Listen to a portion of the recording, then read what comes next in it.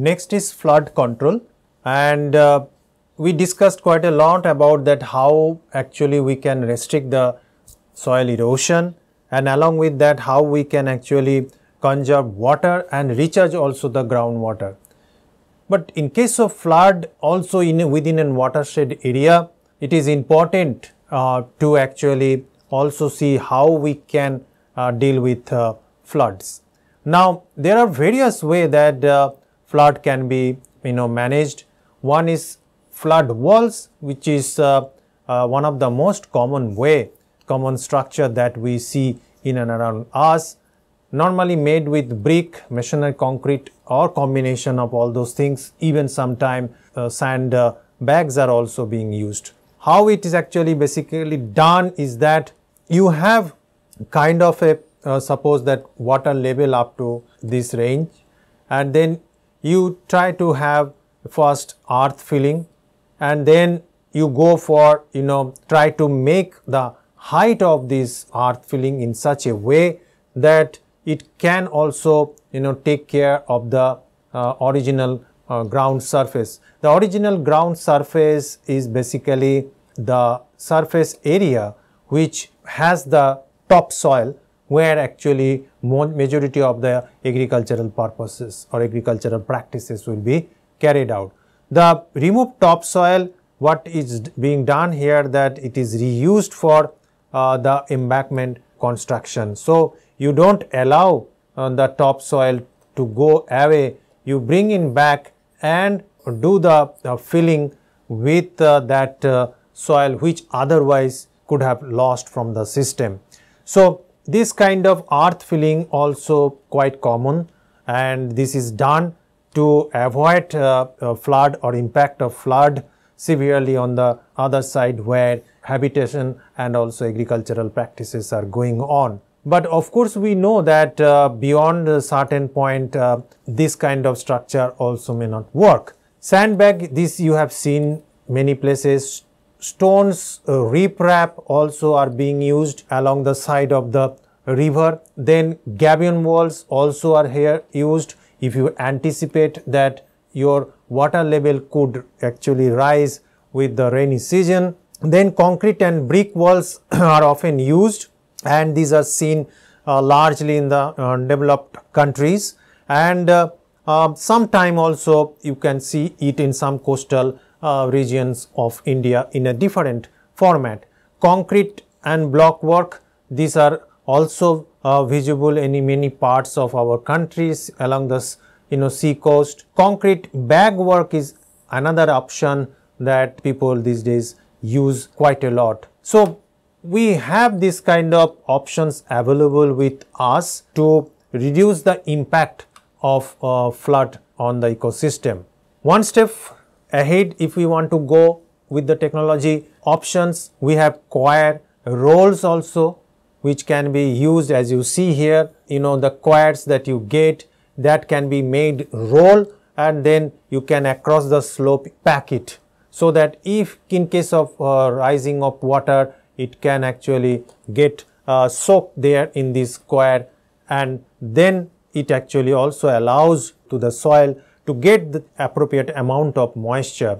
So, this helps in both way. Aqua dams is not that much common in our countries. Open stall asphalt also we may not see very frequently in our country. There are measures like boulders. This is common in many places of our country as well. Wave return sea walls, this you will see in Marine Drive area. So, whenever there is tide comes, so the water actually hit these walls.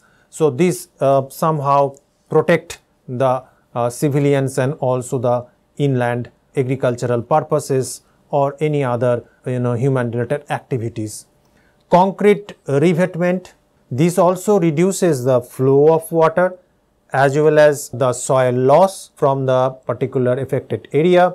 So, the flood water, if it comes suddenly, then the flow of water can be reduced quite significantly by concrete revetment. Combination of wave return walls and boulders, this is not again very common in our country. but is another potential techniques can be used across the coastal line. All these flood control measures are also useful for riverbank erosion control. So this is why actually I am sharing all the options that in across the world people use. So it is kind of a basket of options that I am trying to share with you. Given situation and opportunities, some of these options can also be utilized, as I said, that for riverbank erosion. But wave return seawalls and boulders, these two are used for coastal watershed mainly, and to reduce the sea tide erosion control. Okay. So we have actually a lot of technological options with us to also to reduce the impact of flood, but we may not be able to totally stop it, but the effect can certainly be reduced if proper measures are taken. Now, why we listen quite often that embankments have failed to do its job? If the embankment has done with all right technology, why then it fails? Now, there are various reasons for that. Some of those reasons I would like to discuss here. One is that overtopping. As you see that the embankment has been made, but the amount of water coming into the system is so high, the volume is so high that even when you have built this embankment, you actually anticipate certain amount of assumptions are involved that how much water actually even in maximum rainy season could come up. But if that assumption also is failed, or means it crosses beyond even that limit, then certainly the water will flow above your embankment, and these kind of situation are actually rare, but this can happen, and in that case your embankment actually fails to do its job. Second case is overturning. What happens is that sometime because of certain movement in the soil, or along with that the again amount of water, if sudden flow of water increases heavily, then there is a chance that your embankment structure can be overturned, and this kind of situation we often see in many cases in and around us. So that is another point that we should keep in mind while establishing this kind of embankment, that overturning of embankment can also take place. Structural failure, that's purely technological engineering failure, which can certainly be avoided, if not 100%, but at least engineering wise technically this can be easily rectified. So as you see here that there is a crack in the embankment structure, but as I said, this can be avoided to a large extent. Seepage. Seepage is another issue that actually takes place very silently, and often when we establish this kind of structure, we need to actually look into this aspect that seepage can also take place. So due to seepage, sometime our embankment structure also fails to do the job in appropriate manner. Piping or peeping. So that is another problem, that sometime your embankment actually fails, and that sometimes happens for two reasons. One could be that it is not properly established, the ground verification was not done appropriately, because if you see that you have kept a huge amount of gap from your support system, sidewall support system, then there is a chance that water may actually cross your foundation of embankment and then can weaken this embankment structure. So these are few actually potential failures of embankment that sometime construct. So there are various other options also for flood control. These are reservoirs, dam, channel improvements, dredging and desilting. All of those things are very common, and I'm sure that all of you are quite well aware of. Then comes these days biomitigation. is coming heavily, and that how actually you can utilize different kind of plant species, and also how you can actually create a bio drainage system so that the drainage network can work in an appropriate manner. You can do it either improving the existing channel capacity or creating new channels. This can also be done by diverting the flood water, by constructing natural or artificially built channels. We can also do it improving the catchment areas through afforestations to control the silt, the peak runoff, and also the velocities of the water. Improvement of subsurface drainage system is also critical for flood control measures.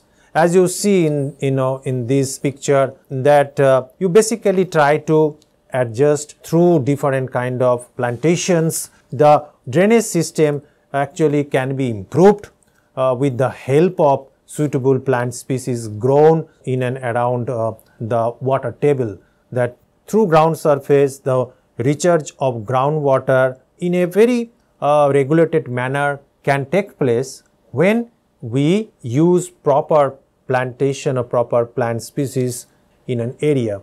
Some of the species, as you know, like vetiver, works very good not only for soil strengthening, soil structure improvement, but also it has its own inputs into the soil for improving its quality.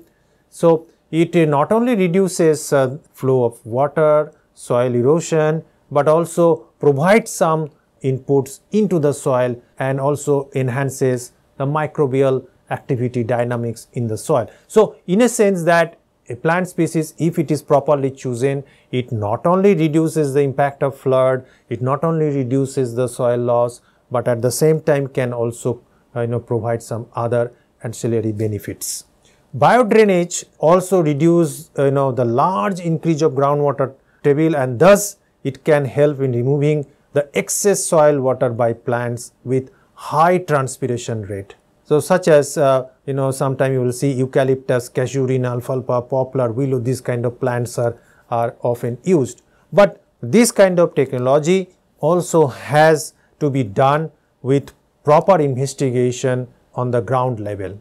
As I said, that choosing of appropriate plants for particular area is critical, because every plant cannot be or should not be used in any area without the ground verification. Now continuing with flood control, flood plain zone is very important, and flood inundation mapping through GIS and remote sensing these days help us to actually identify the exact area, that which of the area is actually affected, and then various kind of engineering technologies can be used for development or further improvement of flood affected area. Mostly that the flood affected areas or flood prone areas classified as low to moderate risk area, and then high risk area, coastal areas, and areas that are undermined. Now one thing is that construction work in these areas based upon the return period of the flood, that when it could return again. In general, you will find that residential, industrial, and buildings and structures are for long return period, about 100 years. Playground and parks relatively short term period, roughly around 25 years. So these are the points that we should also keep in mind. Now risk and damage reduction due to floods is also another point aspect that under floodplain zone program one has to keep in mind.